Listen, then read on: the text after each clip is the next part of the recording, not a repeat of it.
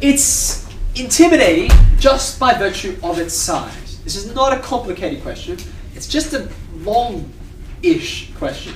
So classic problem-solving strategy, when a question is too big to handle, you just bring it down to size and then see what you can learn about the original question from your smaller version, your miniature of the question.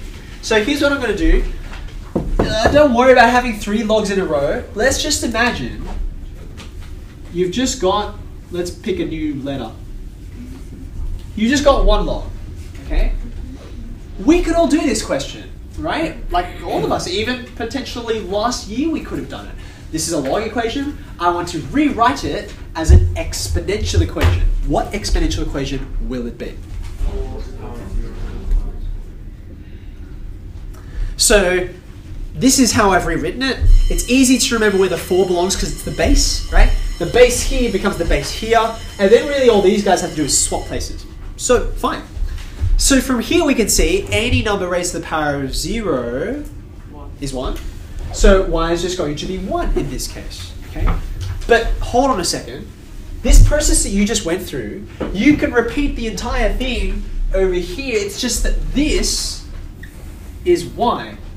Do you agree with that? Right? Do you see how I've just done log base 4 of y, and I know how to solve that? Well, this is just a long y, that's all. So I'm going to take that working, and I'm just going to carry it on.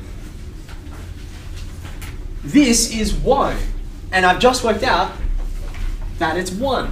You could rehearse this again, you could do another, you could introduce another substitution if you so chose, but you don't have to.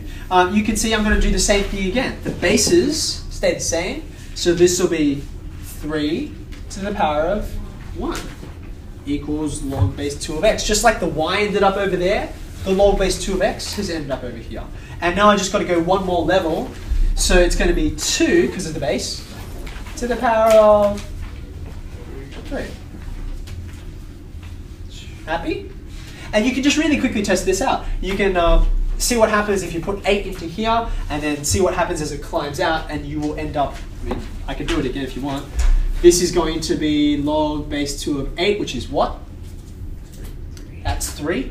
So then you're going to have to work out, go out one layer, log base 3 of 3, which is what? 1. And then you have to do log base 4 of 1, which sure enough is 0. Does that make sense? So 2 things there. Number 1, bring the problem down to size. Okay, it looks intimidating, but you know how to solve simpler versions of this, so take advantage of that. And secondly, the only other thing really is you've got to know how to convert from a log to an exponential equation, which is still confusing. Like we can still rearrange the numbers incorrectly and what have you. So just, this is the kind of thing you'll put on your page of notes. Okay?